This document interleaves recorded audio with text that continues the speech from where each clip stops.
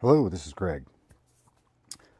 Today I'm going to do a little review on a digital multimeter. It is the ZOYI ZT 102L.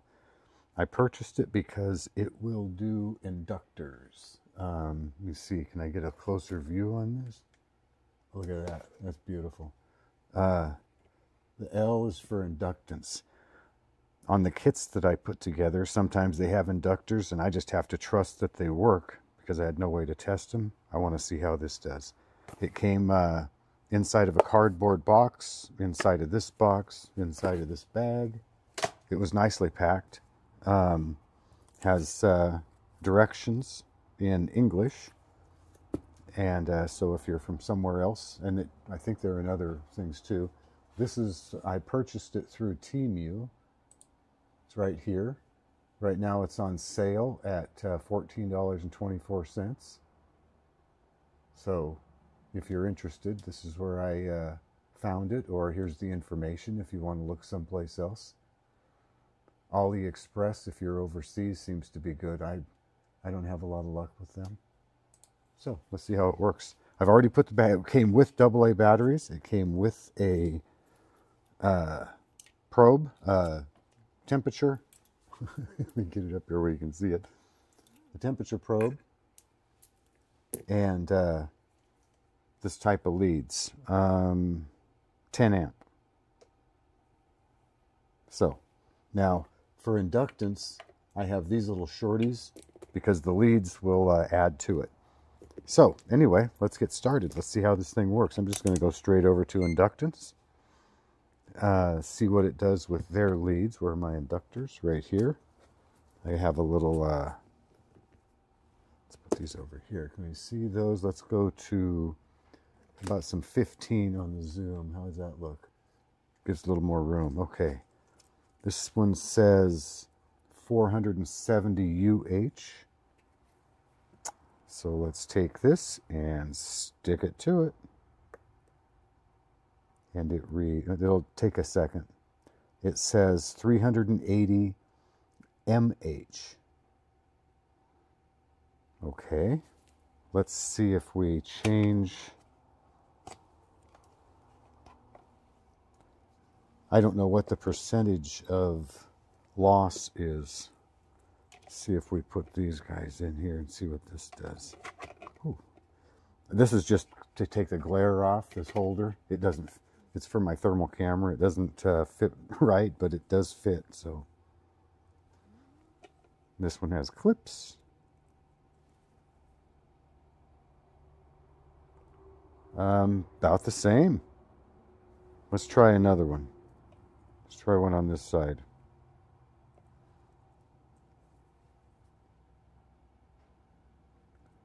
$386, $380. Okay. Well,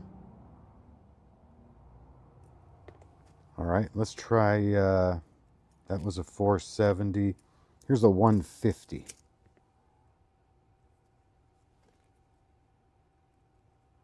UH. 115, but it still says MH down here. Do I need to select? No. Because it's automatic. Anyway, it does give me a reading. All right, let me see. Do I have something that is... yeah,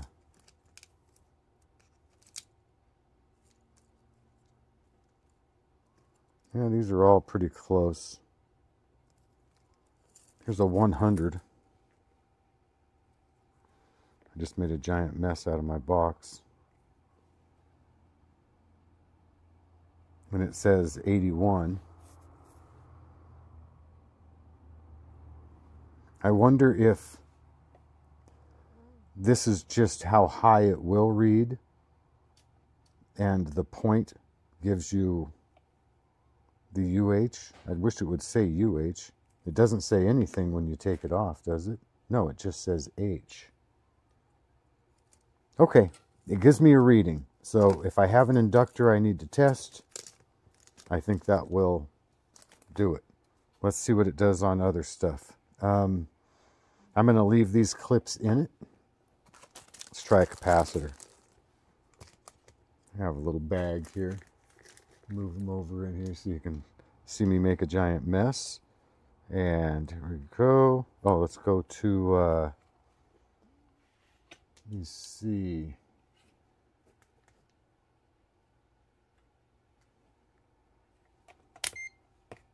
Capacitance here. There we go, right there. NF.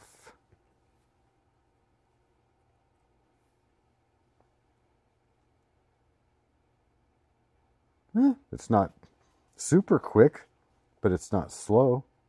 So that says 45 UF, and it is a 47. So, okay. What's this one here?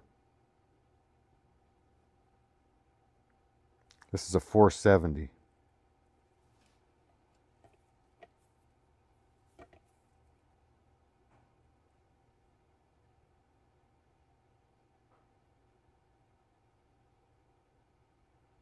.503. Yeah. I have other ones that are way slower than this. Do I have something that's like really big? 330. All right, let's try something real small then. 22.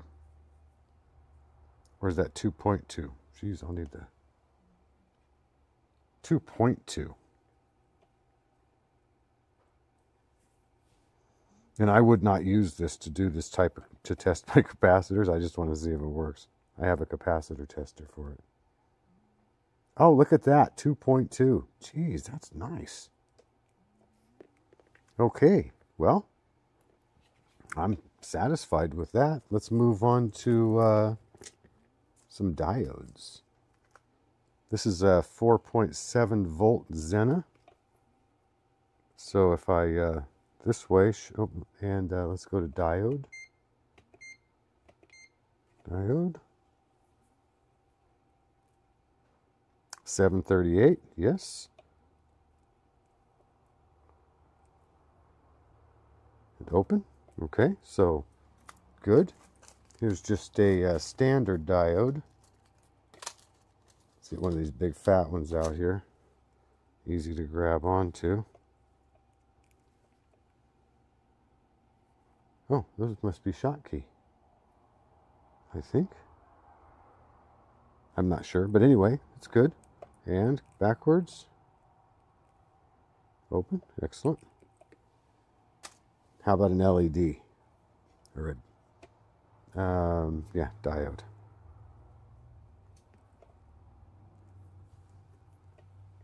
I always like testing the LEDs because you get a light. So yes. What else can I test on this really quick? Since I'm doing it, let's do the temperature. Let's see how this works out. Oh, come here. Here. Here. Oh, and the diode didn't beep. So no beep on the diode. If that's important to you, this is not for you. Temperature. And then select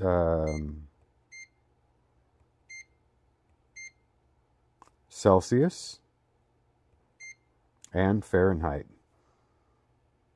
Excellent. It's only 62 degrees in here. So that works. Perfect. Moving on. What else can we do here? Oh, it has the in the wall thing. Let's go back up to 1 on this. And boy, do I have anything with a well, here. You can hear it, but you can't see it. Ah, right here. Here's my no?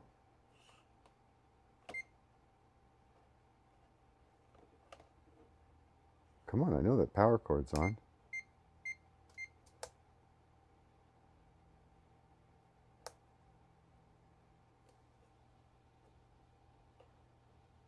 Okay, well, I guess it doesn't, it's not going to read that one. It reads over here, down here. Doesn't have a lot of range. It works. It does what it says it's supposed to do. Now, on this one for, let's see, let's just try plugging it into the 110 and see how it does. Make sure you get the probes in the right way. We've got, this is what I'm looking at right here.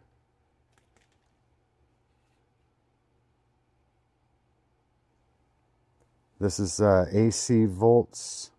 This is millivolts. I'm on DC right now, so we'll select AC and turn on my bar, and we get 124 volts. Okay. Oops, it's stuck in there. Gotcha. And then, how about some DC volts? What do we got for that?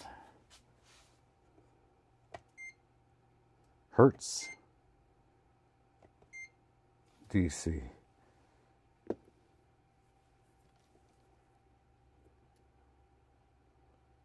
Excellent. Yeah, everything seems to function on this nicely. Let's go just straight to continuity.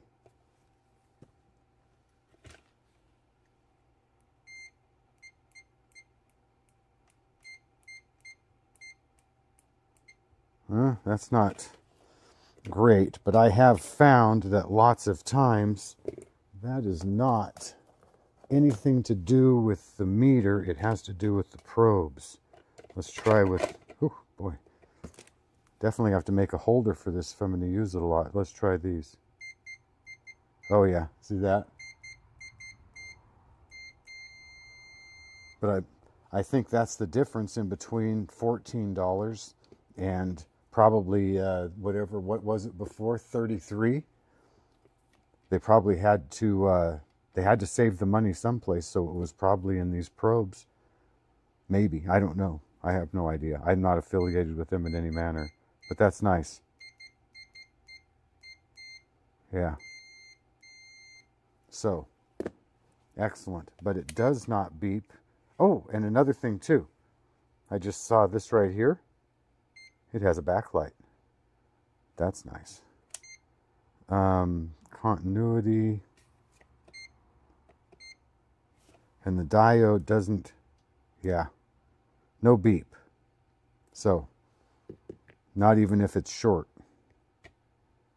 So anyway, that is the little meter. I'm not going to do any of the amp tests because I don't know. I'm not set up for it right now. I probably could hook up a battery. I don't know. Yeah, it's light. If you leave it on, it'll stay. Oh, no, it has an auto. It says right there. I was just going to say, it has auto power off. So I'd have been wrong there.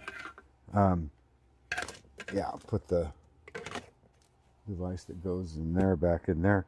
So yeah, overall, I think that I have something that will at least give me an indication of whether an inductor is inducting or not. So for $15, I'm putting it in my drawer. I hope this helped you make a decision one way or another. Thanks for watching. Have a great day.